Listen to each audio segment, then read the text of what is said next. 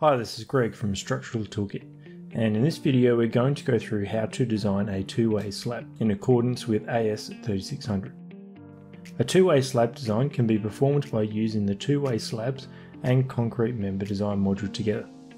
The two-way slabs module will determine the moments in a two-way slab panel, supported on all four sides, along with checking minimum strength requirements and deemed to conform deflection. The calculated moments can then be applied to the concrete member design module to check the design moments against capacities for positive and negative bending. In this video we'll go through an example of a two-way slab that forms part of a suspended slab in a residential raft footing system. So for the first part of the design we'll open up a two-way slabs module.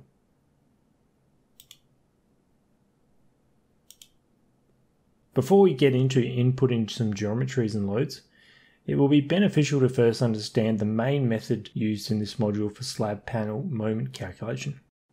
The method used comes from clause 6.10.3 of AS3600, which is the simplified method of reinforced two-way slabs supported on four sides. This section comes with a list of requirements, including having the loads be essentially uniformly distributed, so there can't be any significant concentrated loads. The corners have to be prevented from lifting, and there also can't be any openings that would adversely affect the strength or stiffness. The reinforcement needs to be arranged in accordance with clause 9.1.3.3, which is the deemed to conform arrangement for two-way slabs supported on beams or walls.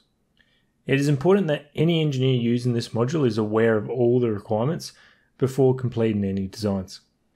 Another thing to note is that this module doesn't take into account any shear forces in the slab or the torsional effects created in the beams, particularly at the edge.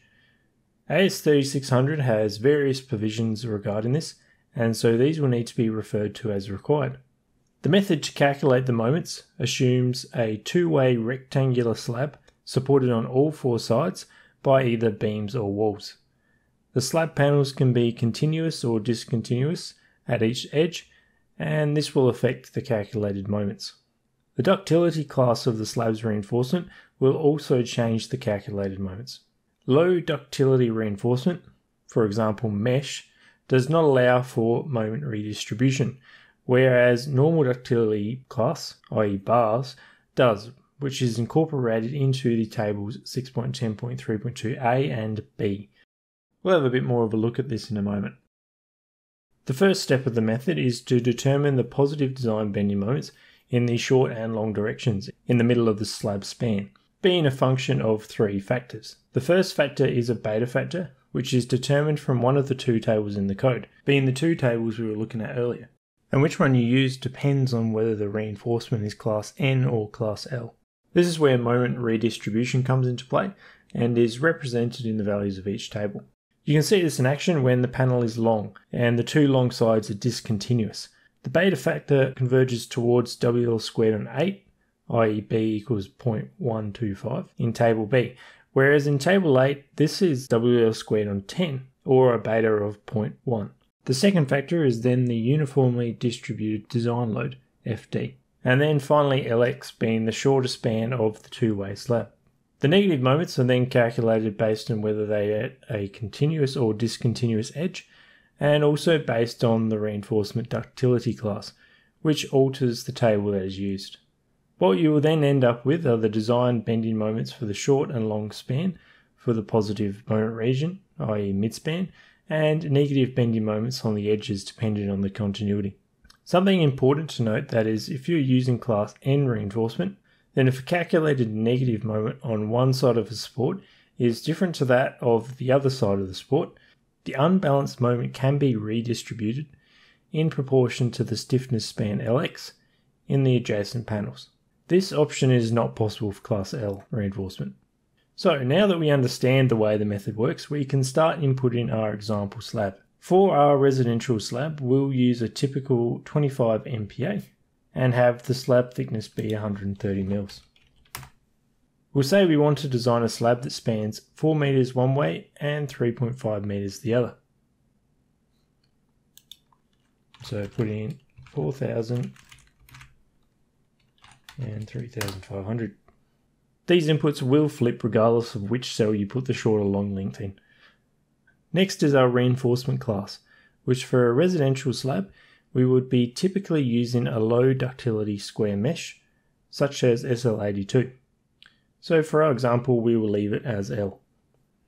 As for our continuous edges, we'll say we're designing a slab panel that is at the edge of our slab footing with 3 continuous edges and 1 discontinuous short edge, like we can see on this diagram. In this case, our inputs will be 1 continuous short edge and 2 continuous long edges. These options will then appear on the slab diagram in the module down below. Next, we can input our design loads. Our example panel is part of a residential house, so we will use 0.5 kPa of superimposed dead load to represent standard floor coverings, and then a typical live load of 1.5. If we were designing a garage slab panel, this might be 0 superimposed and 2.5 kPa live load instead. For our live load type, we will keep this as normal, which will give us our psi factors reflective of a standard floor loading. These can be seen in table 4.1 of 1170.0. The factors will get used for our deflection down below at the end. We'll then get our ultimate UDL load with self-weight included. This represents the FD value we saw before in the moment formula. Do note that having a live load that exceeds the dead load will bring up a warning, as this is not permitted by the deemed to conform deflection method that we'll have a look at later. The next section then covers the moment calculations that we went through earlier. And on the diagram we will see the positive and negative moments for each direction. We'll use these moments later to check the bending capacity of our slab. In the notes to the right, there is an option to use formulas to derive the coefficients, if you're interested, being the original derivation of the values in the standard. These use yield line theory and are applicable to normal ductility reinforcement only. These formulas are an extract from a Warner-Rankin-Hall reference. Next is the minimum strength requirements check, where the minimum reinforcement is calculated based on clause 9.1.1b, which provides a formula for slabs that are supported by beams or walls on all 4 sides. Do note that this method is based on the depth D to the bottom reinforcement with the cover specified below, which means we'll need to wait until we've input our reinforcement and cover before checking if this is correct. We will also confirm this in the concrete member design for top and bottom moment regions later on. The final section of this module is the deemed to conform deflection. This method comes from clause 9.4.4.2 and is for rectangular slabs supported on 4 sides. It checks that the effective length to depth to steel is within a certain limit. The limit is calculated using a K4 factor, which is taken from table 9.4.4.2, being affected by the type of edge conditions and ratio of Ly to Lx. The limit calculation also includes an effective design service load, FDEF, which is either determined for total deflection or incremental, being the deflection that occurs after the addition of floor finishes. This is where our psi factors are used. Within this service load is also a KCS factor that accounts for deflection due to creep and shrinkage, and is calculated using the reinforcement that is in the compression zone of the cracked section and the reinforcement in the tensile zone. So for our slab, we'll be trying to use SL82 mesh top and bottom. So firstly, we'll put in our cover of 30. And then we'll select our mesh.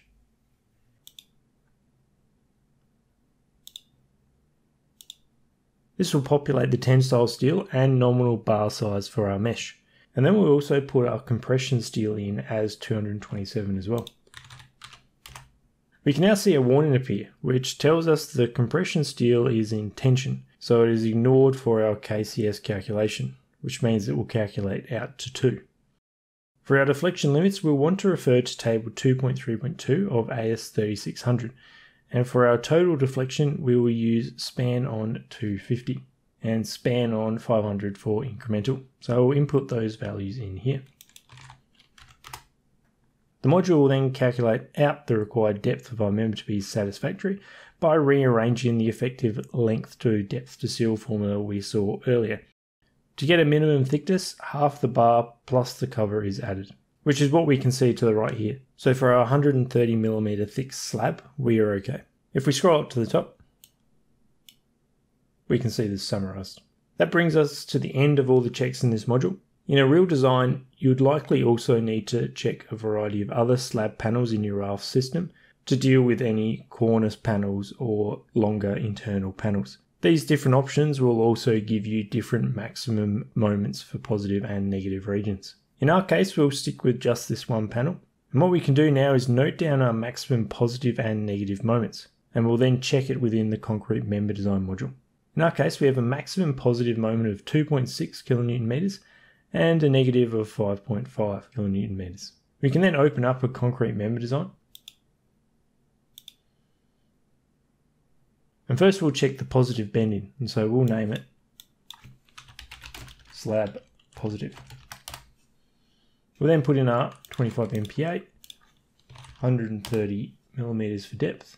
Make sure you nominate two-way slabs so that the correct alpha B is used for the minimum steel calculation. As a side note, we can see that equation 9.1.1b is a simple rearrangement of equation 8.1.6.12 using an alpha B of 0.19. Down below we can then put in our mesh, SL82 bottom and SL82 top.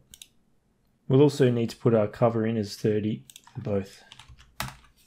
Next we can put in our positive bending moment of 2.6 in the design actions section. This will then be checked against the standard bending moment capacity calculation.